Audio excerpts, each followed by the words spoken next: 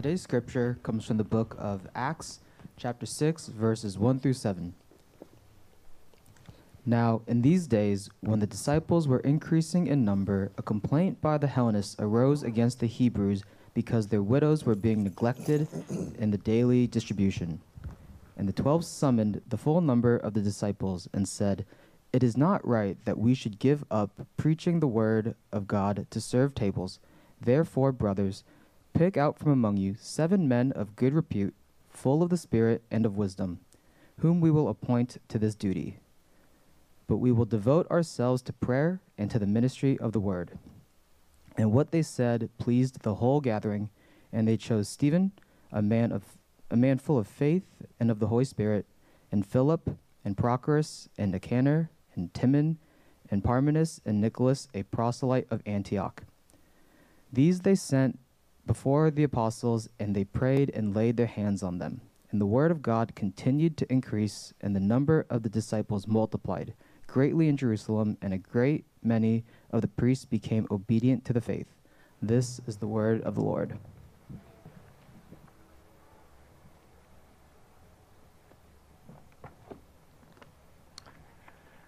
We are starting a new series today. It's 4 weeks, not very long. It's called Servants. And there are 2 purposes for this series. The first purpose is we're going to raise up deacons in the church. And so you need to find out, what is a deacon? And who can become one? And maybe you're thinking, I think I would like to become one. And if so, that would be wonderful. But we want to follow God's word. And so it's an important development in the church, just as we had a process for how we taught you what is an elder and who's qualified to be an elder. You will get a say in this. You will nominate deacons, and they're going to be trained. The candidates will be trained, and then they'll be ordained, and then we'll have these wonderful servant leaders. So there is a very practical and important purpose for this series. That's one. Some of you are thinking, but what if I don't become a deacon, and I don't know if I'm qualified to be a deacon? Does that mean this series isn't really relevant to me? No. Of course it's relevant to you, because the bigger and deeper and broader purpose is for you to think about servanthood itself. Serving is at the very center of the gloriousness of what it means to be a Christian. It sounds really strange, doesn't it? If we live in this world, especially live in this city, you don't want to serve, you always want to be served. But actually, in Christ, we hope that you will serve and want to serve, and you will never not want to serve. In fact, I think I'm going to be serving forever and ever in the kingdom of God, in His eternity, and it's never too late to start. So that's what this series is about, okay? Let's get into it. Part 1, the origin of deacons. So in the Bible, there's a place where you can see where it started, and that's what we're going to cover today, okay? The origin of deacons. Part 2, beyond pastors and elders. Many people have a view of the church. It's primarily about what the pastors do, and okay, now we have elders. I guess what they do. Not true. You see, especially here with deacons, God is pushing beyond that, beyond pastors and elders. And part 3, the servant king healing our selfish entitlement. That's the biggest problem, isn't it? The servant king healing our selfish entitlement. So let's go to part 1, the origin of deacons. And that's what this passage is about. And so let's get right into it. And it's an interesting and strange story. And it's right at the beginning of the Christian movement, the first church. Jesus has been resurrected. He then ascended. He taught his disciples and he ascended to heaven. And then there has been Pentecost. The Holy Spirit was poured out. Peter gave this incredible sermon. 3,000 people were saved, boom, just like that. So the church started off with a bang, okay? And people are getting saved left and right. And as that happens, there is actually a problem. And we get to chapter 6, and this is what it reports, okay? Verse 1. Now in these days, when the disciples were increasing in number, a complaint by the Hellenists arose against the Hebrews because their widows were being neglected in the daily distribution. So let's just stop for a moment here. You already get a sense what's going on. First, the church right from the get-go serves widows. How about that? So the church is not just a place where there's religion. It is a community, and they serve the poor. And if you were been at Revive, none of that should surprise you. Okay, we had a lengthy and very important series where God demands His people that genuine justice is to love and serve widows, the fatherless, and then as and our brother prayed about it too. He called them immigrants or those who are excluded minorities, and so that's going on right away. But there was a problem, and that is the complaint by the Hellenists. What does that mean here? So far, in the early church movement, everybody who has been saved, they're all Jews. The Hellenists are Jews who speak Greek. They have more of a Greek educational and cultural background, so they tend to be bicultural, but they are ethnically Jewish. Now, later on, what's going to happen is it'll start breaking those bounds, and in the early church, those who are not Jews will start getting saved just as Jesus wanted. Okay, but right now, up to this point, everybody in this first church are Jews, but there's a cultural difference. And those people who are not speakers of Aramaic, they felt that against the Hebrews, these are the Jews who speak Aramaic, were not doing right to the widows. So let's go to verse 2. And so the 12 summoned the full number of the disciples and said, "It is not right that we should give up preaching the word of God to serve tables." So here we're at serving tables. Obviously, it doesn't mean something like being a waiter, okay? It is about doing something that's a tremendously important piece of ministry. It is about provision for the poor, provision for the widows, very, very highly esteemed in God's word and very, very pleasing to God. But it says it is not right that we should give up preaching the word of God to serve tables. That's what the 12, okay, by the way, let's just back up. The 12, so who are the 12? The 12 are the 12 disciples who followed Jesus, except for one of them. So if you know your biblical history, Jesus selected 12, and then one of them betrayed Jesus, that's Judas, and then later on he ended up, they actually all betrayed Jesus, and they all ran, and Peter even denied Jesus 3 times, but Judas sold Jesus out for infamously 30 pieces of silver, and he didn't repent. He ended up committing suicide. So then later on, there's a story in the book of Acts how they replaced his leadership with one other brother. So that's who the 12 are, okay? And so they have all the authority. They're the leaders of the early church. There's really only one church.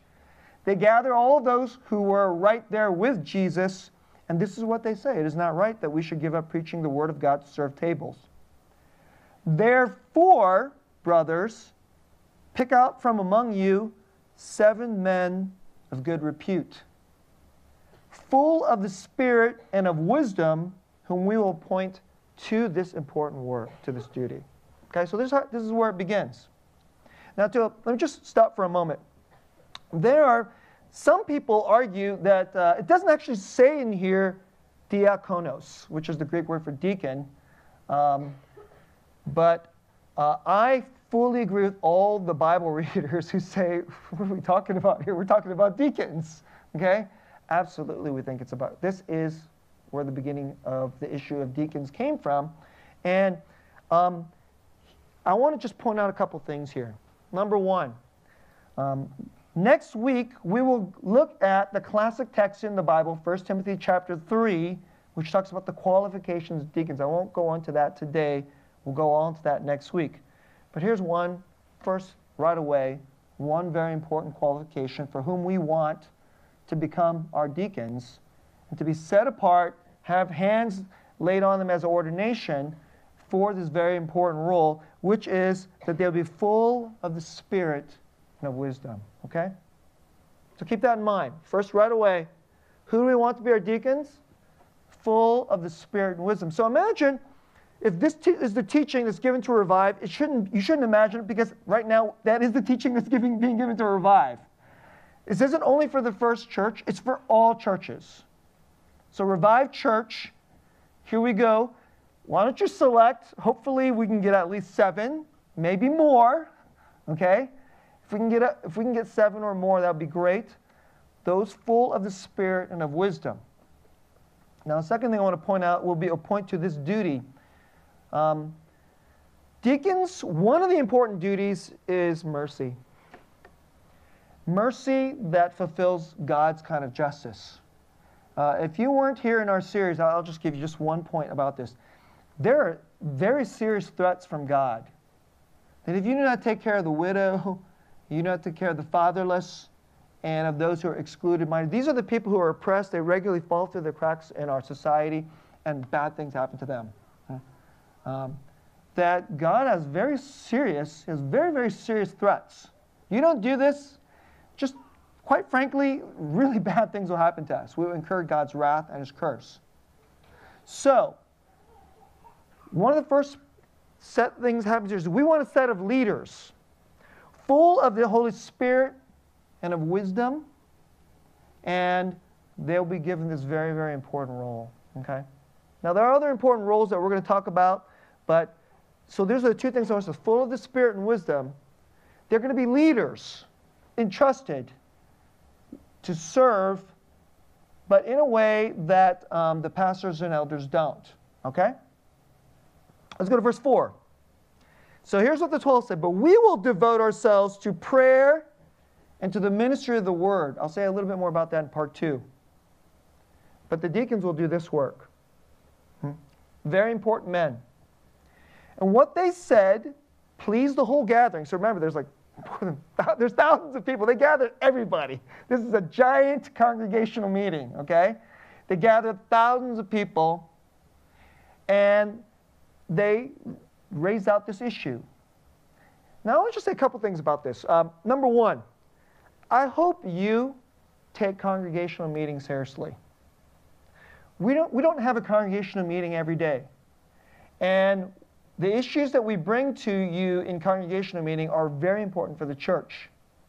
And here, this was a tremendously important congregational meeting, and a very, very important development happened in our church, in this church. And every time we call you to congregational meeting, we want you to take these words in and allow the Holy Spirit to influence all of you, all of the God's people gathered together, and this was their reaction. What they said pleased the whole gathering, and the unity built by the Spirit. And then we will raise up certain leaders who we will gladly submit to. We'll gladly submit to. And these first set of leaders, these entrusted servant leaders, so important, the Bible tells us exactly who they are. So, here are their names. And they chose Stephen, and it's very interesting. First man, and they told him, a man full of faith and of the... I always think it's really interesting. How come they didn't say that about all the rest of the guys? Right? But Stephen, a man full of faith and of the Holy Spirit. And then they tell you a bunch of other names. Philip, Prochorus, Nicanor, Timon, and Parmenas, and Nicolaus. I think that's how it's pronounced. A proselyte of Antioch. Okay? I'll just say a couple things here. It's interesting who they chose. All these names, a lot of these names, Prochorus, Nicanor, Timon, Parmenas, Nicolaus, they're not Hebrew names. It's interesting, isn't it? If you look into the church here, so everybody's Jewish. There's already a kind of cultural, ethnic kind of everybody's Jewish, but there's a cultural kind of ethnic conflict that's already happening, and the ministry isn't going right for those widows who aren't Aramaic speakers. But all of God's people up to this point, the majority of them probably speak Aramaic. They chose leaders whose names are Greek: Prochorus, Nicanor, Timon. And they said, those guys are going to be our deacons. So I want you to just feel the weight of this, that we're not picking people because they're our homeboys or just because we like them or they fit our culture. They are chosen because they have faith and of the Holy Spirit. And they are going to do important pieces of ministry works so that God's church and kingdom can advance and thrive. Okay? Verse 6. These they set before the apostles, and they prayed, and they laid their hands on them. Okay? Now, a lot of churches, we lay hands on people and so forth because we know that there's a blessedness there. But this is everywhere, especially in the New Testament, authority is being granted to them. And that's why we know that this isn't just any old thing. The names are set apart. They have this very, very special role. And when they lay their hands on them, that means they're being set apart. They're being ordained. Okay? And the word of God continued to increase, and the number of disciples multiplied greatly in Jerusalem, and a great many of the priests, that means the people who are Jewish, they're actually starting to say, I'm going to follow after Jesus. But one of the things that we think is really important in the church is when we raise up people who do these ministry works, we're looking forward to Revive Growing. Okay? People being added to our church so that we have these very important leaders who go out and do things that the pastors, elders can't do, not because maybe they can't do it because they have the inability to do it, but because they have other things that they're supposed to do. Okay? And so let's go to that. Let's go to part 2. Beyond pastors and elders, and I want to particularly emphasize 2 portions that we just went over. So let's go to verse 2. That's the way the 12 said, it is not right that we should give up preaching the word of God to serve tables. Let's go to verse 4. Next slide. We will devote ourselves to prayer and to the ministry of the word. Now, why do we have deacons? When I was growing up in the church, it was a Korean American church, and the English congregation didn't have any deacons. They didn't have any elders. They just had a pastor. And sometimes when I was growing up, the English congregation didn't even have a pastor. But then when the immigrant church developed, we got to have an English-speaking congregation. They would have a pastor for the English-speaking pastor. You know what? They didn't have deacons and elders.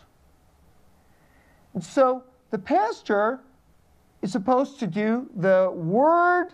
He's supposed to give you word and sacrament, and he's supposed to pray for you and sow the gospel into your hearts, right? But you know what? Then you read in the Bible, there's supposed to be mercy, and who's going to run, AAV, who's going to look at the finances. There's all kinds of other things to do in the church. But you know what? Because we didn't have that office, we didn't have anybody who was authorized, who was entrusted to do those pieces of work. You know who I often fell to? It fell to the pastor. And you know what that meant? That meant now more and more work was being put on your pastor. And then the pastor, well, if he was going to say, let's be really, really good at mercy ministry. So I want to say something that's really kind of sad to say, but this is really true. Immigrant churches that have like an English-speaking congregation, because the second generation needs to have, we need to have the gospel preached, absolutely, those who speak English.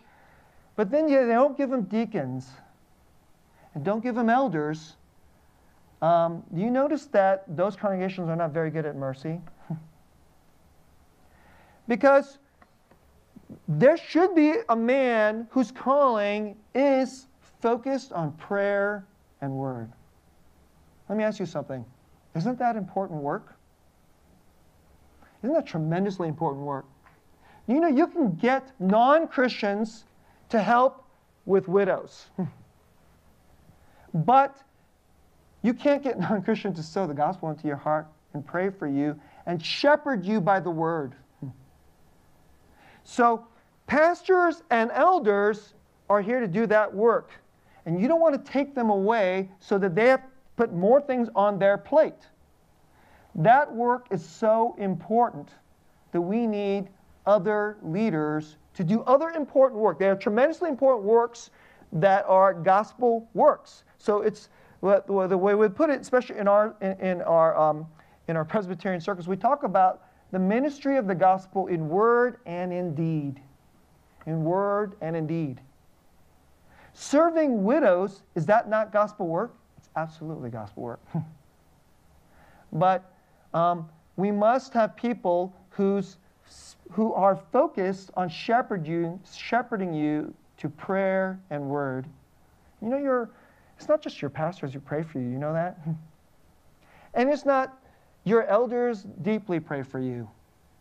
And I want to just say a little something. Maybe a lot of you don't know this. Do you know that your elders gather together every week to intercede for you? And if you have a prayer request, you should shoot it to them, okay? Prayer at revivepres.church, you know who it goes to? It goes to your elders. And they are men of the word, and they haven't gotten into it and has been set apart for the preaching ministry like your pastors, but they absolutely must be men of the word, and that's part of their qualifications too. So you don't want to take them away from that. But this is actually what it says in our Book of Church Order. The Book of Church is the law book for our denomination. It actually says if you don't have deacons, the work of the deacons falls on the elders.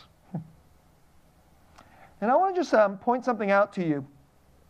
We just raised up our elders. We have 3 wonderful godly men. And they lead in this church. And they're already doing things.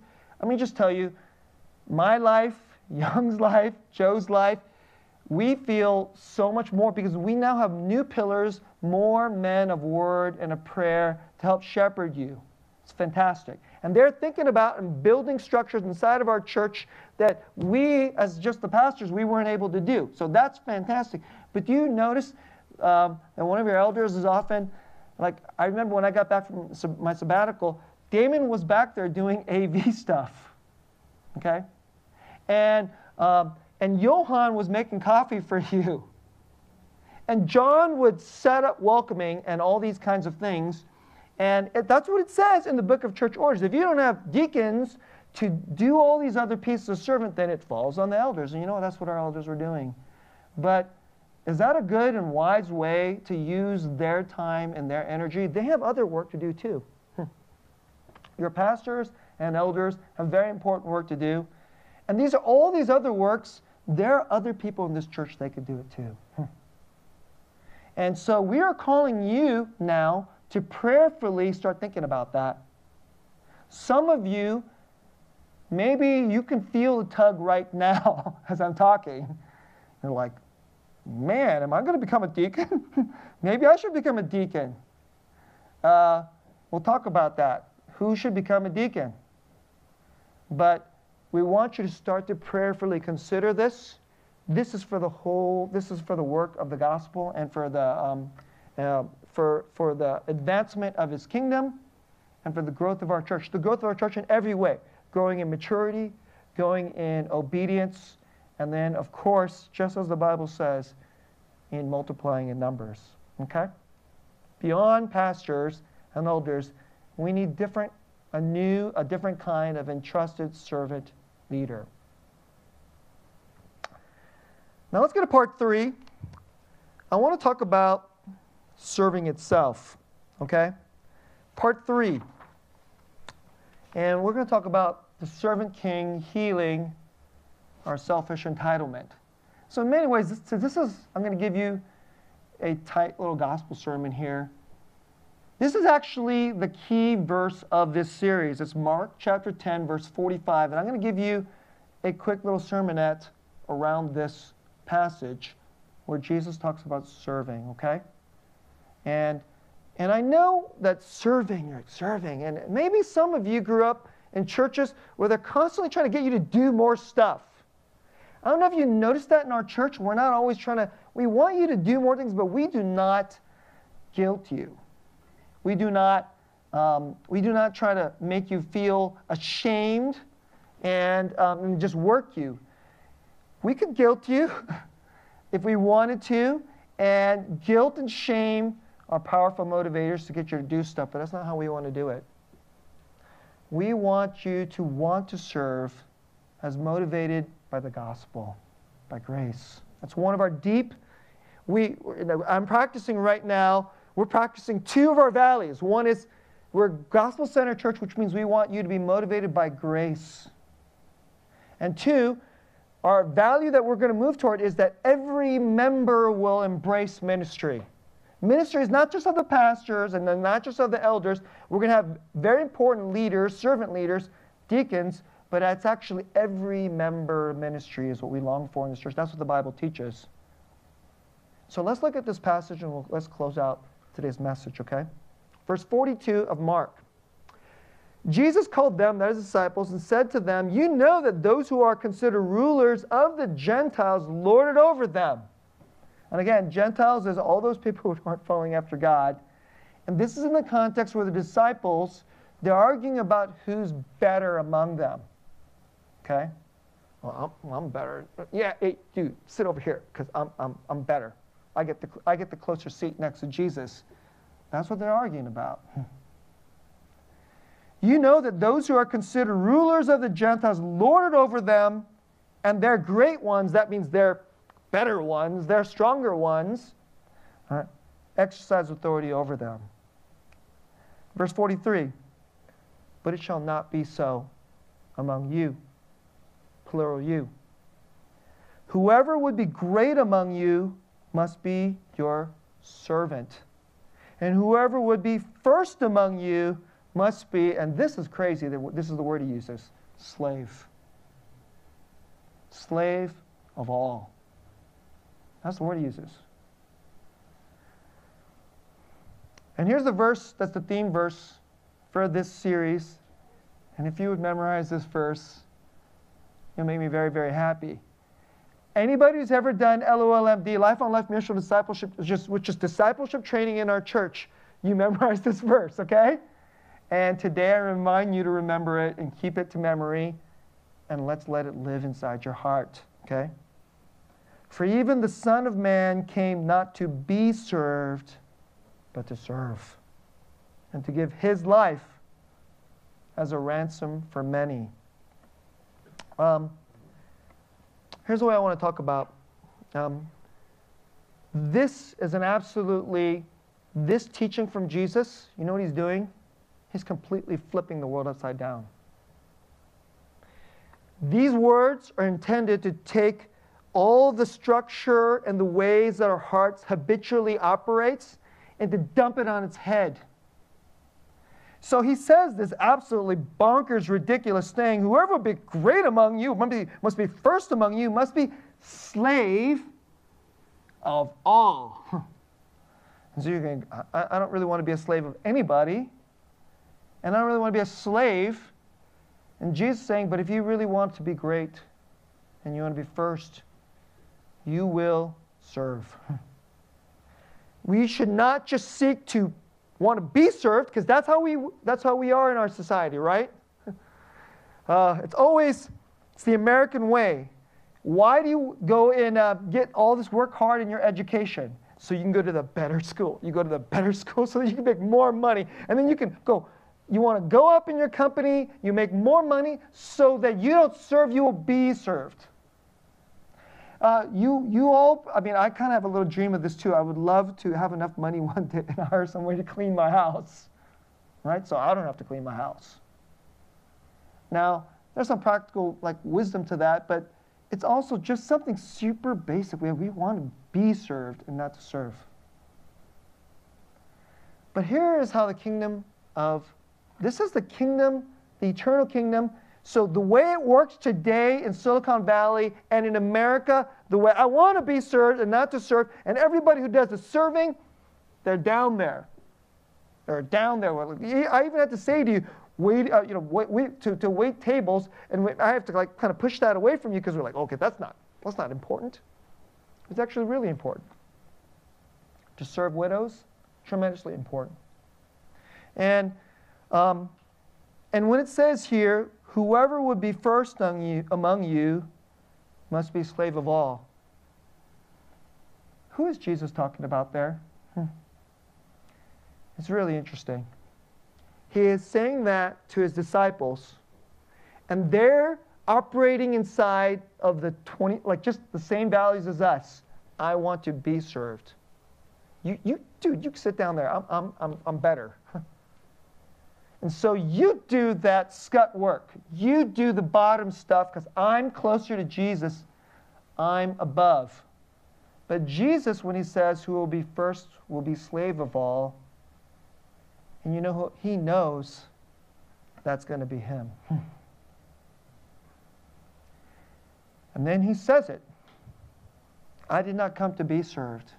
I came to serve. You know who I came to serve? I came to serve you. You know, I came to serve, to give up my life. The greatest greatness in eternity looks like this. And this is very strange because we are so set the other way. And we always only think about my values today, and I want to really just challenge you to think about this. Is your life, and what is the horizon of your life? Your job, you want to live to 100 years old? And till 100 years old, your goal is to retire early, and to be served and not to serve? Huh? Is that your goal in life? Then, this is kind of a tough thing to say, but it's actually kindness. And let me just be blunt about it. And you know I'm not afraid to be blunt. And I'm trying to be gentle. But if this is your goal in life, you're a bad person. If all you want is to be served and not to serve and give up your life, then you're a pretty bad person. Everybody in America thinks this is how we are. But then it's strange. None of them think that they're a bad person. But here's the way of heaven. Real greatness in heaven is to serve. Even the lowest. To even be a slave of all. Jesus came to serve you in even the most costly and wretched of ways. And he served you so much that you, though you're a bad person who only wants to be served, you actually make you and your way and my way, how we do it, this desire, we're making the earth like hell. But Jesus came to make the earth more like heaven. He became the first citizen of heaven, and he came to serve. So, here's the way I want you to think about this. Your soul is always trying to fill itself up by getting other people to use you. Serve me. But I want you to think about this, that next time you do that, would you say, you know, actually, this is not being great. This is actually being really quite wicked. This is the way of hell, not the way of heaven. Let me set my eyes on the first citizen, the greatest of all, who came to serve me, though I did not deserve it. It really cost him big. And if you would take a step to say, I would like to serve and give, you know what you're doing? You're taking a step in Christ to crucify that bad, hellish person in you. It may not even feel good at the beginning. You think Jesus says wow, yeah, I'm just going to go to the cross. That's going to feel great. It may not even always feel good. And it's pretty tough when the people are very thankless. But you and I were very thankless to Jesus. But as he served on that cross, there was greatness on that cross. And all of the hellishness of selfish entitlement is being washed away on that cross. And could you think about this? That you will say, Servanthood is the pathway to heavenly greatness. And it will be my way to lose my selfish entitlement. And I want to ask you this. If you only think serving is just bad, there's this remarkable thing that said that Jesus despised the shame of the cross, but he did it for joy. He served for joy. And I'll just close my message with this thought. When I was a young man, I always wanted to be served. I still often always want to be served. But I became a pastor. And you know what I found out by being a pastor? You are leading. Some people think you're the pastor, you can tell people what to do, and then they have to follow you. Okay? It's not how it works. I found out that being the pastor is serving. Serving sometimes when people are quite thankless and their lives are falling apart. And it can be quite costly and painful. And then I did it for a while because I'm a good Christian. I'm just going to do it. Right? And then I burnt out. And then wanted to run away from ministry. Because I started to hate people. And then I hated them for, reminding me that I don't love them enough and I don't actually want to serve. Because I constantly always want to be served. But then I had this other problem. I found out that if you got money and if you were comfortable, you go on vacation, and other people are always serving you, because that's what we go on vacation for, right? I found out this thing that about 3 days into vacation, when you're not working and you're just getting served, I was just getting bored out of my mind. And my soul was starting to get empty.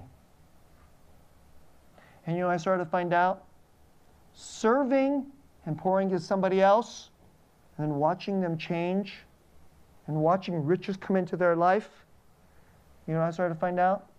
Riches started to come into my life. Sometimes you do it. You're putting riches in their life, and they still act like jerks. And you go, man, okay. I started realizing? Riches would come for Jesus for me. And then something strange would happen. About 3 years later, I'd get a call or I'd get a gift from someone who was utterly thankless 3 years ago, and then they would say, Pastor, I didn't realize it, but when you loved me and served me on that day, it made a huge difference. And then they would say that to me. Sometimes they give me a gift. Sometimes they just say that to me. I didn't need the gift, actually. When they said that to me, all the pleasure and glory of God would come in. And I began to understand this is serving. There's riches on the other side. There's riches from Christ. And today I hope you'll chase. And if you could do it, you can keep serving. And you'll start to find out this is actually the stuff of heaven. After I go to heaven, I am not interested in not serving. I'm going to be busy serving. I hope that you will want to be busy serving. And it'll start here. Let's pray. Lord Jesus,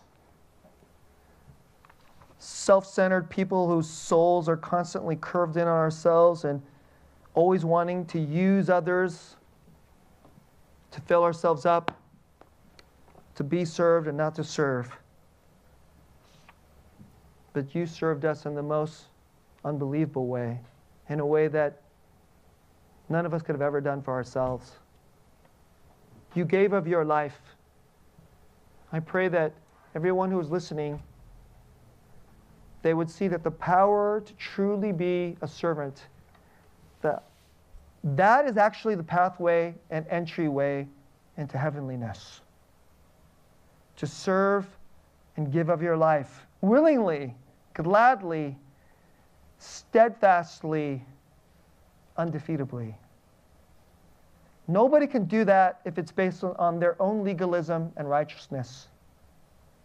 But if we find out that we are truly poor, looking for riches in this world, and we will serve with you, there's a strange secret, which isn't really much of a secret, but it shouldn't be a secret at all, but that you will make us rich.